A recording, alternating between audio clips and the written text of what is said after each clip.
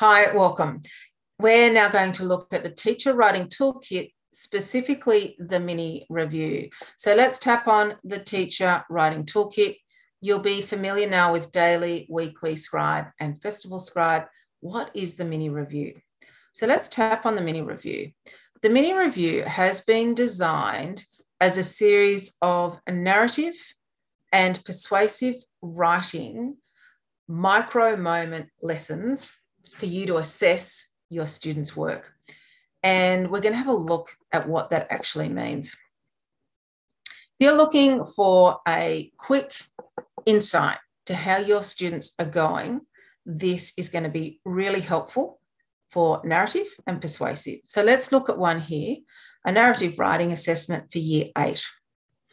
You can see that it's designed in such a way that we're giving you a rough idea of the age group. We're going into a picture prompt. There's the outline of the writing task. You'll notice here that it can be downloaded, so you can actually allow your students to use this digitally or physically as a printed resource. We then provide other picture prompts that are relative and related to the activity so that you've got multiple ways for the students to access and relate to the topic at hand. And then we've got the 10 essential writing skills that we've mapped out here, being audience, text structure, ideas, vocab, persuasive devices, cohesion, paragraphs, sentence structure, punctuation, and spelling.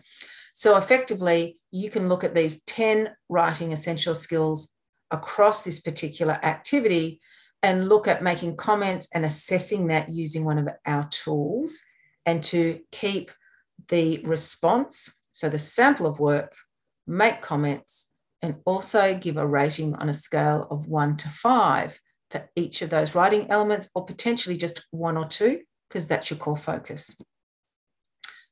Each one also comes with a scaffold, a writing plan to support the students in their planning for that response. So this is designed as a 20-minute to 40-minute activity to give you a really deep insight to how your students are going in this particular area of writing.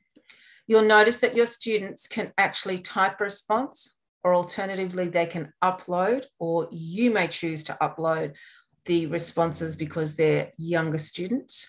And the benefit of that is you're keeping the sample piece of work, and that will follow that child in their portfolio for the rest of their school career at your school. So it becomes a really insightful, powerful tool to see the learning journey of that child.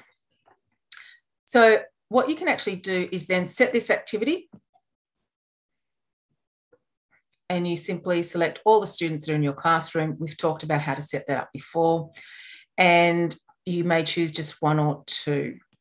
That then gets sent to the student, they respond, and you get to go through all of those other tools that we've talked about before, which is how you review, respond, and create an actual result for that student based on the feedback that you've seen or the sample work that you've seen in here. So we are in the find and set. I just encourage you to look at the filter by tag, which means you can really look at the age group and the type.